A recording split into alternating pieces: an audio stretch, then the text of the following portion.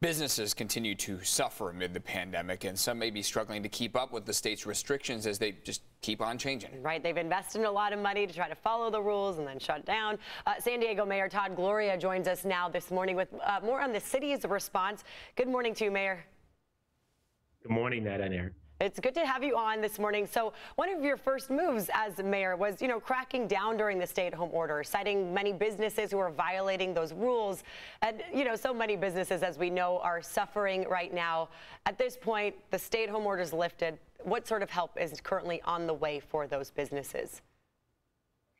There's a lot, and I want to express my appreciation to the City Council for passing numerous steps this week that I've proposed to help small businesses, probably the most important of which is a commercial eviction moratorium. We know that many of these businesses are struggling to pay rent on their businesses, their locations. And so we're putting in place a moratorium to allow them to work with their landlords in order to repay their rent when they can do so in the future. We are also working with our federal and state partners. I want to alert small businesses that the state's second round of funding for its California Small Business Relief Grant programs opens on February 2nd. That's between $5,000 and $25,000 of relief.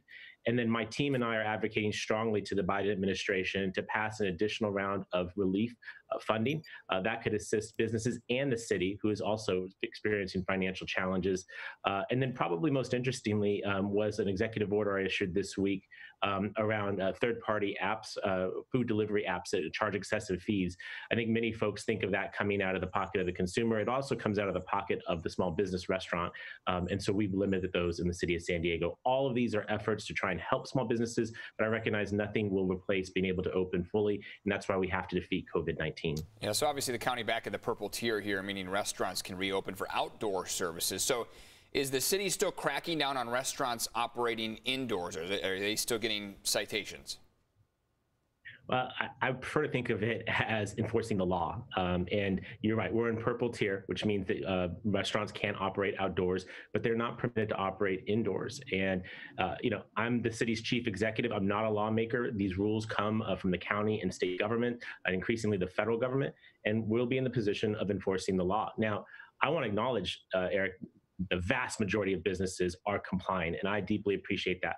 Their compliance means that we will get control over this virus sooner rather than later, and that should be everyone's goal. That's how we get to reopening our economy fully, getting our kids back in school, and getting back with our lives. And, just touching on this issue with our businesses, I mean, there's so many that have shut down. Unfortunately, you as mayor right now taking this on, and you go around town and see what's happened. What can you say to those employees, to those business owners at this point to give them any kind of hope? Well, there is reason for hope. We are vaccinating thousands of San Diegans every day. We are seeing some of the important indicators from a public health data perspective starting to fall, which is why we're went back to the purple tier, removed the stay-at-home order.